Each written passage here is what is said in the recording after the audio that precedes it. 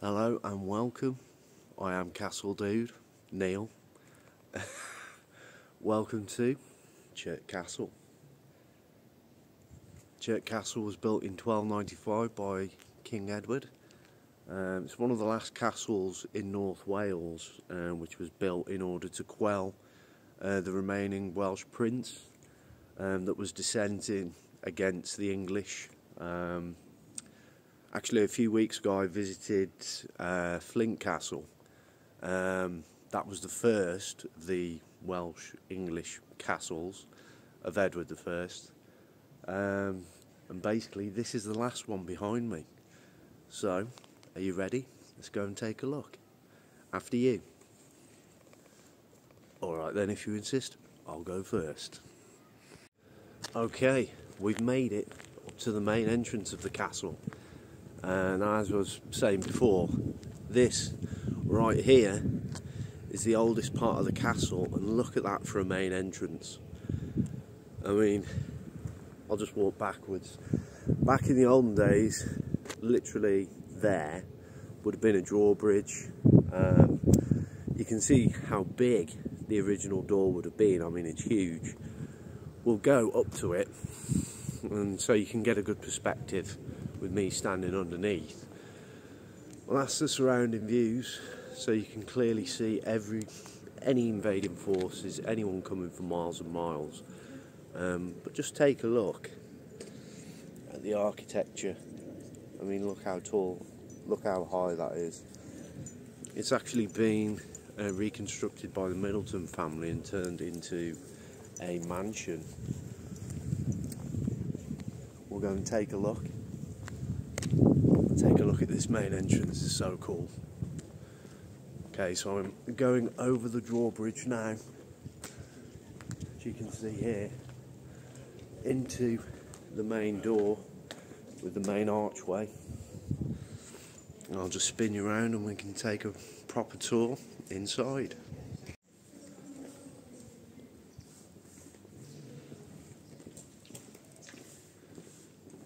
Okay, here is the central courtyard. I've just come through that door there, as you can see. It's pretty impressive. It's a palatial manor house now.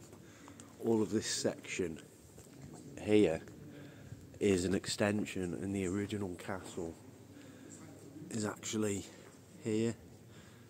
You can see it goes round. These are modern, I say modern, they're probably from the 1700s. The Middleton family purchased the castle and spent many thousands of pounds transforming it into what you see today, and now it's one of the most well-preserved castles in Wales. It's actually situated in a town called Chirk, which is in the Welsh Marches. You can just see, I mean, the attention to detail, although they're modern windows, they do blend in. Absolutely fantastic. There's the castle walls there, you see how high it is. It's in Chirk in the Welsh Marches, close to the English border. And yeah, it's really cheap, really accessible. You can bring your dogs walking around the gardens. You can see how big and impressive the courtyard is. I mean, it is literally... This is where the horses and carriages would have come in. Let's go and have a little wander.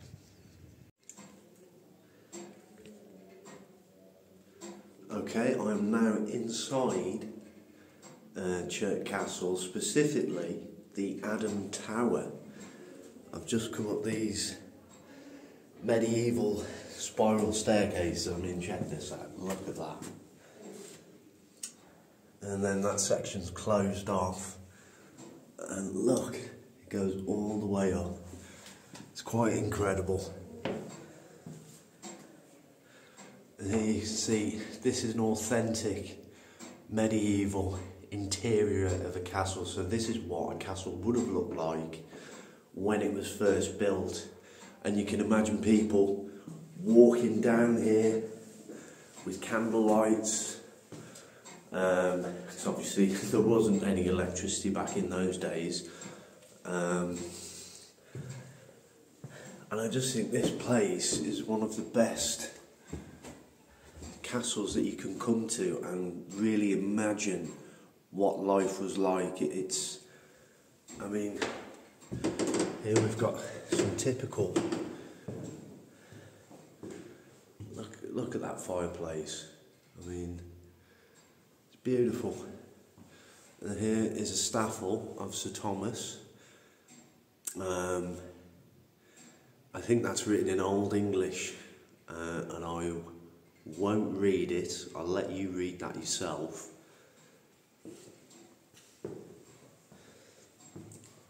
There's a big log for all you log fanatics.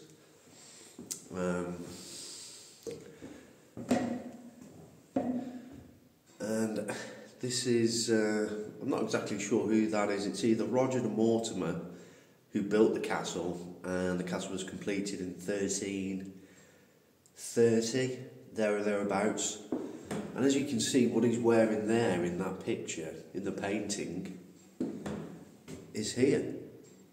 Now, whether or not this was actually his that he wore then, when he sat for the painting, I don't know, because there's no information boards with these exhibits. But I mean, it's really cool all the same. And here, if you can see that, let's go a bit closer because the light's pretty dull. That's a typical dress at the time. You can see there would have been a corset, and then down to the skirt. This was a style. You see, I mean, they were doing Kim Kardashian booties back in the medieval times, so really Kim Kardashian is a bit of a copycat, really, because they were doing it well before her time. I mean, look at this. Look at this beautiful Norman style arch window. This, I can only assume, would have been a bedroom, and given the size and grandeur of it, I would say it was one of the main bedrooms, because you've got a really, really big fireplace. This would have got beautifully warm. If you have a look, you can see how high I am up the castle. I am almost level with the roof of the castle. And you can see the view out. I mean, look at that. You can go past the pane glass window. I would advise everybody to come here. It's incredible.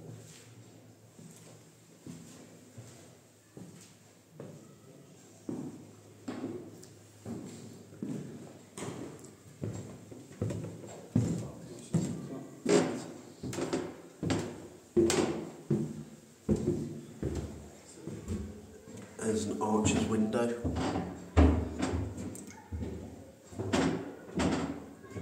And you can see there, these marks have been put in over years and years and years. What they're quite for, I don't know. But they're there for a reason. I mean, this is so cool, getting a chance to walk on the inside of a castle and imagine myself, or we can imagine ourselves on the step. What life would be like inside a medieval castle back in the day. Now, there would have been many people here when it was a working castle, not just the family, but also servants, soldiers, chefs, cooks, butchers, you name it. This castle was basically a mini city. It would have been that busy and teeming with life, teeming with people, teeming with animals. I mean, look, you can see the decoration here. They're obviously doing some restoration work. You can see there's a dragon or a griffin by the looks of it. The head of a horse with the tongue of a lizard. And look at that. There you go, there's a cryptid. There's the mechanism for the clock. On the outside, you can hear it ticking away. There's a pendulum swinging. How cool is that? That one's closed.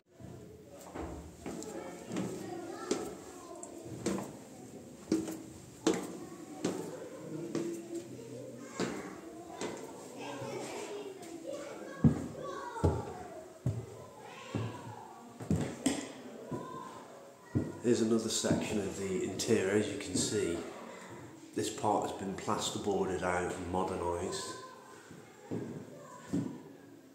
See, back in the olden days, you would not have a light bulb in that, you'd have a naked flame. Here's the windows, that's the view of the courtyard. You can see down there.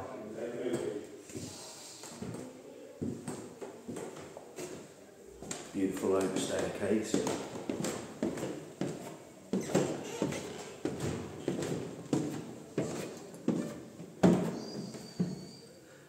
And check that out, an archer's window.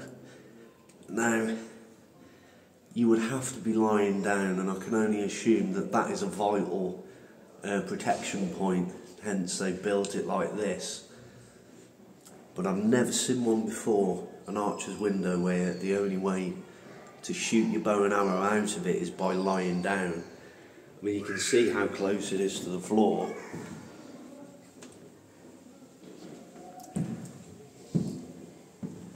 Let's go down. You can see how beautiful and big all the rooms are. You've got medieval oak beams in their original state.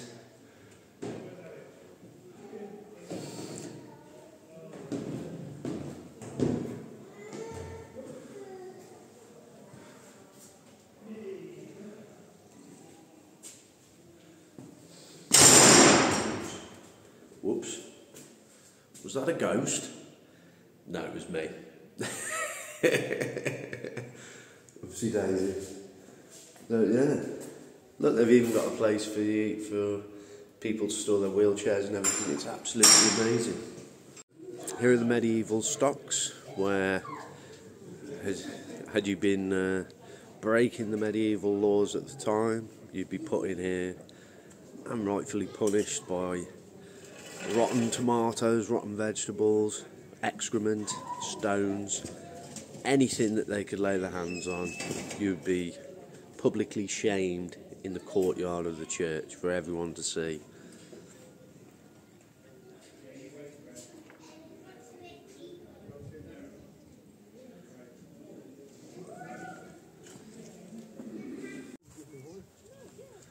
Here we are in the castle gardens, which are open to the public as well. And just look, they've done the hedges just like the top of a castle wall. It's really cool.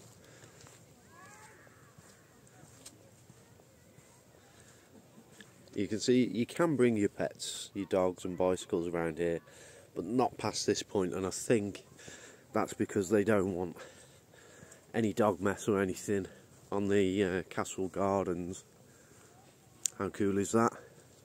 And then looking back, you can see where we've come from there, the castle.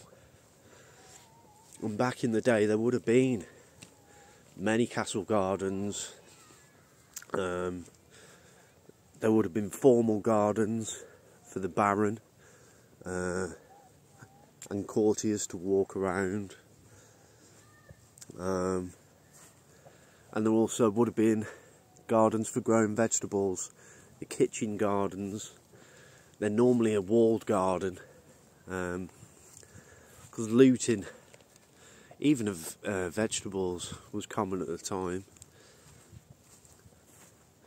So everything would have been sort of protected and watched over. I mean, look at this. Let's have a look. Now, we can't actually go in because it's cordoned off, but I can pop our heads round and you can see. Can you imagine being the baron of this castle and entertaining your lady, or most probably multiple ladies, holding parties, banquets on the lawn, all in front of the backdrop of your own home, a castle. I mean, these guys were pretty important. And there's a little notice board here. We'll just take a look. I'll read it for you. Darlan Thomas, Baddeslade, the Castle, 1735. Okay, so these gardens were actually laid out and finished in 1735, and that's a depiction of what they looked like then. It's Thomas Baddeslade's view of the castle in 1735. Note the formal gardens and the forecourt, gates and statues in front of the castle. So yeah, that's what it was like in 1735. This was beyond the time when it was used as a fortification. This was when it was used as a mansion. Now, there's a statue up here. I think we'll go and have a wander, shall we? Here's a statue that we could see from down there. As you can see, to me, it looks like it's in the ancient Greek, Roman kind of style. I can't really read the writing because it's in Latin. It says Hieros, Multivagus, Liquidium, Trans, Hera Vectus.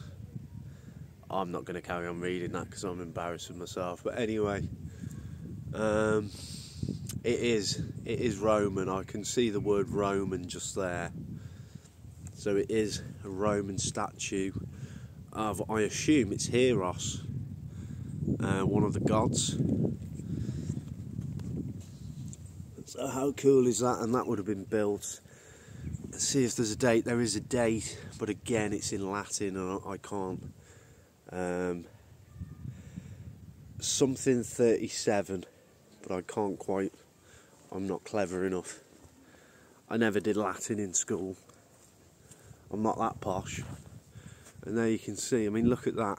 That's in line with the castle gardens, so when you go on walks around your grounds, observing the formal gardens, you can see the statue. And if you look here, lined with trees, this is what it would have been like in the hundreds of years ago as well, because you've got a line of sight all the way down there to the settlement in the distance.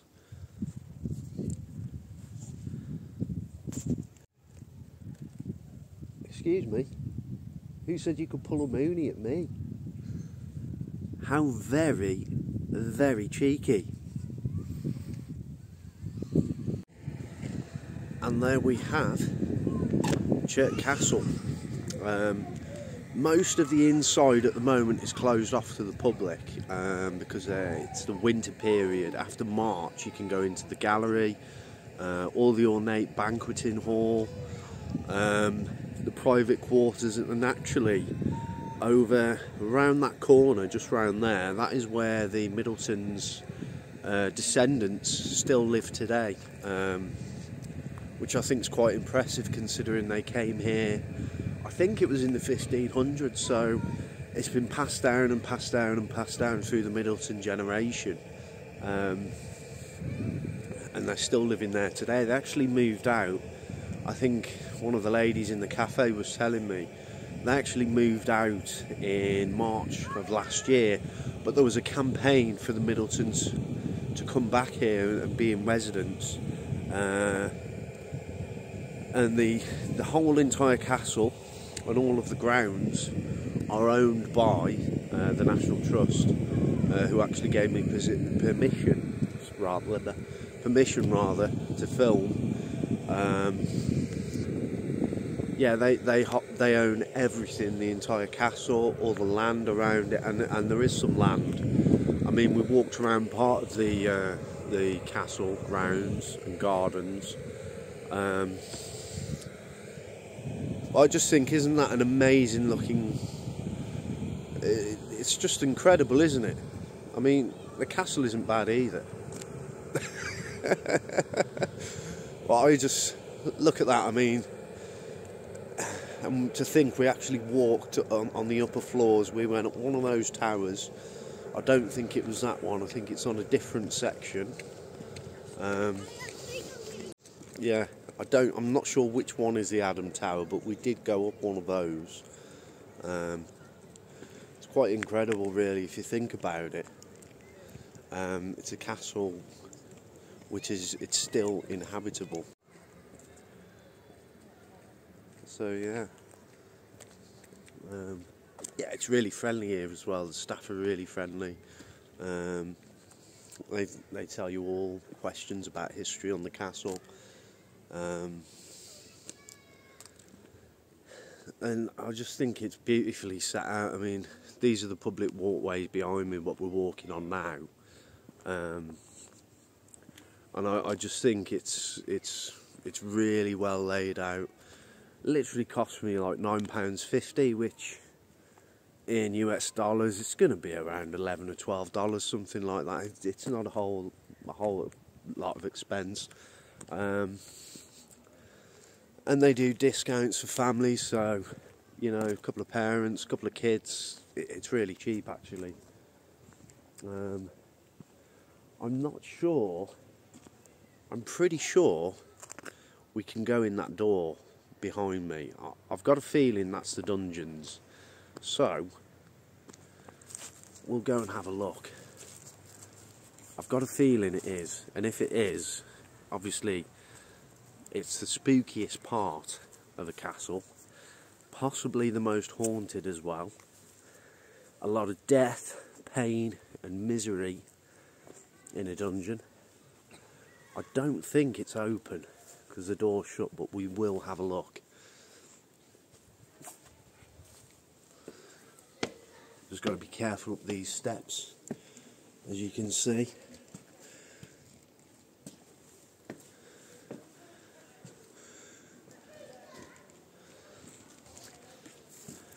And there we go.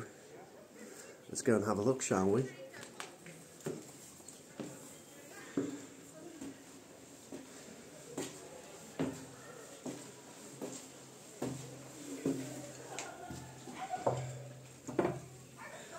No, it's locked.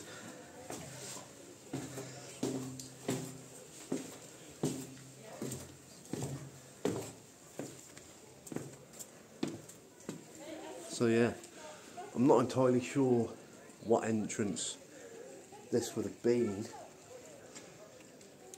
but it's certainly not a main entrance. Possibly a servant's entrance, something like that. A workman maybe. You can see there's a beautiful archway there, right by the corner of the tower.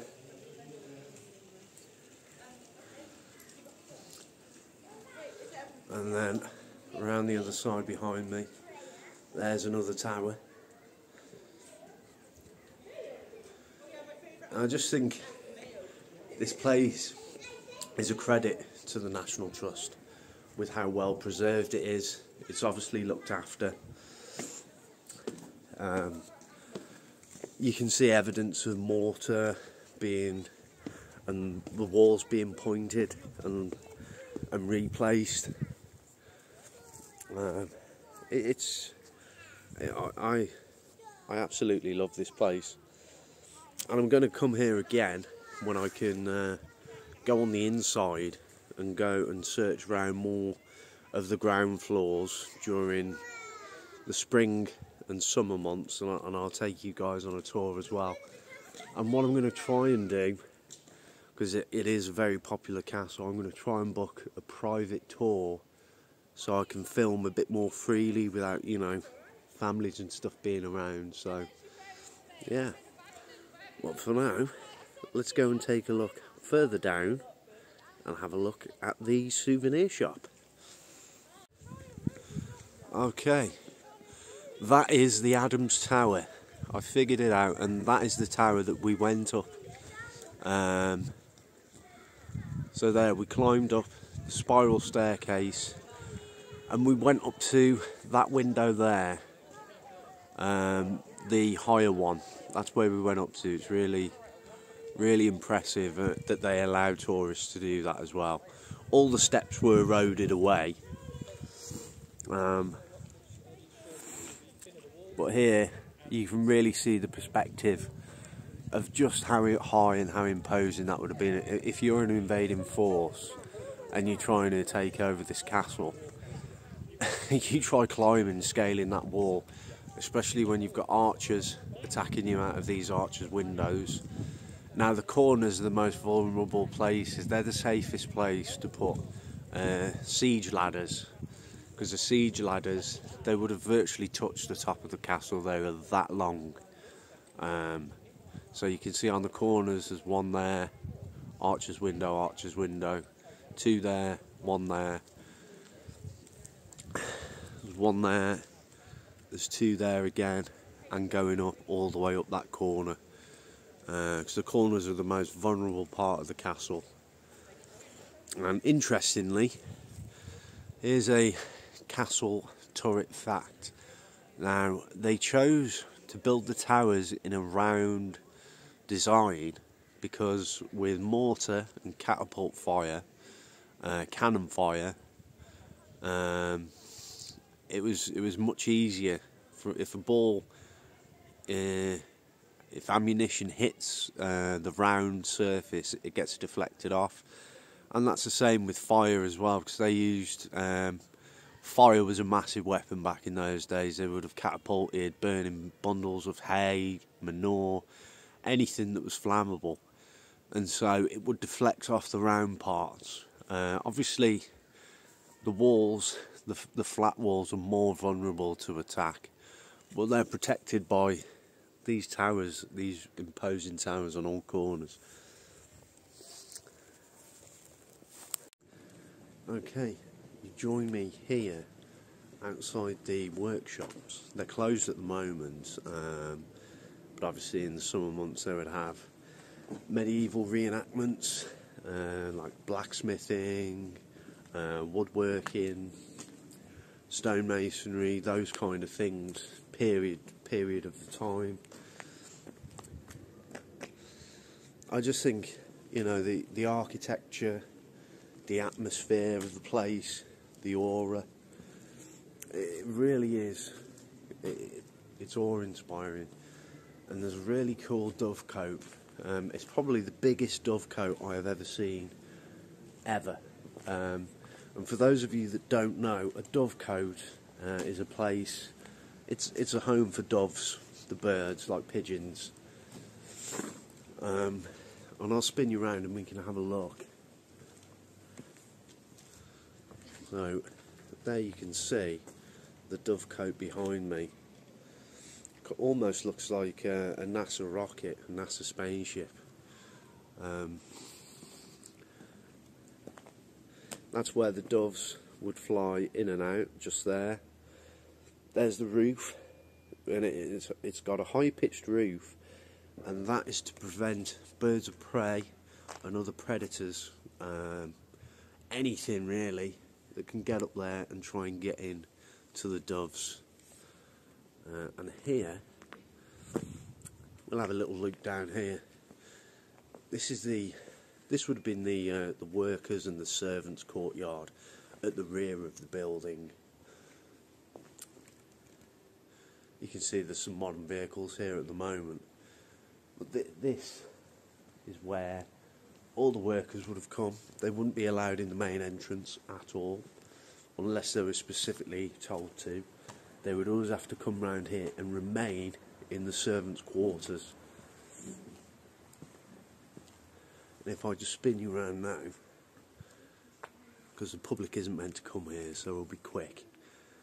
There's some stables and barns, which I think is brilliant.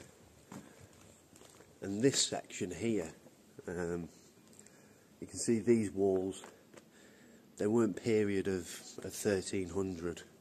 They were built much later in a defence style, but as you can see, they're quite short. So they're not for defence, they're more for decoration, and I think I mean, can you imagine living in a place like this? I mean, I would be absolutely blown away. And there's the doorway to the dovecote, and you can see behind me there, because they would have been used as a source for food. I'm not sure about the eggs, but definitely, I mean, pigeon. We still eat pigeon today. It's quite a delicacy in this country. I don't like it myself. I don't like the taste. But yeah, pigeon is quite popular. During the medieval times, their diet would have been more diverse than what ours is now. I mean, they wouldn't have been fussy as to what they can eat. I could imagine they ate most things, and in fact, on my way in today, I actually saw a hunt going on. I don't know if it was for pheasant or partridge or what it was, but it was a typical hunt, and that would have happened in the grounds of this castle. Hunting. There would have been a hunting lodge out in the grounds somewhere, maybe a mile or so away from the castle. And here, in fact, you can hear the gunshot of hunting behind me. There's a couple of benches there for people to sit and relax.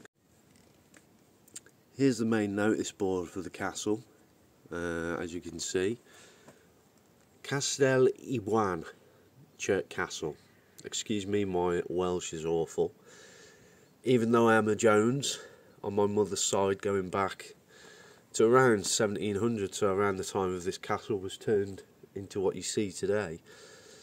Completed in 1310, Chirk Castle later became home to the Middleton family for over 400 years. The estate parkland is a tranquil haven for veteran trees, grazed by native breeds, and an important habitat, SSI, which is a site of special scientific interest for fungi, bats, and deadwood invertebrates.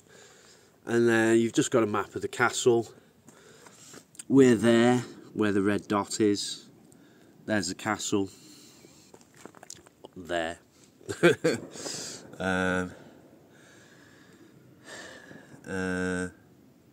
You can see that the workshops, I mean, there's a castle mill that's closed. There's some woods there, which are in fact down there. That's Mars Wood. You've got the Offa's Dyke there, which is a medieval fortification earthwork which stretches the entire length of the border of England and Wales, which has been heavily fought over and indeed moved. The border has actually moved over the centuries, with various conflicts, captures, land grabs, and indeed retreats. I had to stop and just get this tree, because judging by the thickness of it, you see that V-shaped tree there and the height, and it just looks so much more, it's way older than every tree pretty much surrounding it. You can imagine, I mean, kids would have climbed that over the centuries. It's got to be at least 300 years old, probably even older. I